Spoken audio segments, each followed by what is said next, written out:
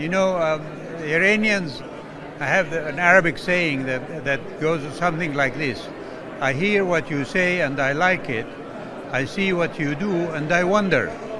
And he talks about human rights. He talks about Iran being on the defense. We cannot defend ourselves, etc.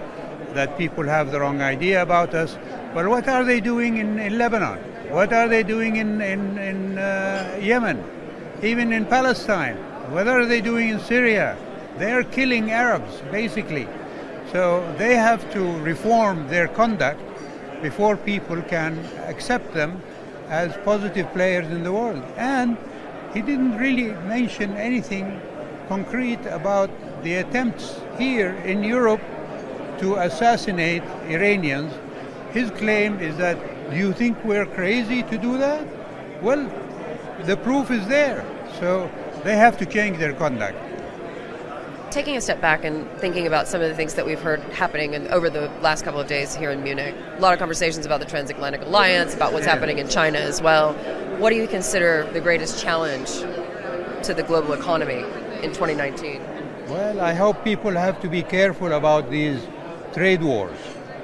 I think engagement and open markets have always been the hallmark of particularly the Western world. And now to see that there are efforts to put restrictions on trade is not good for anybody. And for a small country like Saudi Arabia that is willing to open up and engage with the rest of the world and hoping to be a manufacturing country in the future, we want to be able to sell our goods without facing trade sanctions. And walk me through what's going to happen, in your opinion, with regards to nuclear energy. I just spoke with the Deputy Secretary of Energy yesterday. I was asking him whether or not the United States would be willing to allow Saudi Arabia to share technology if they don't sign the 123, 123 agreement, not to enrich uranium. He said there's no way the United States will accept that. If they do this, it's going to have to look like the UAE's agreement. What's your take?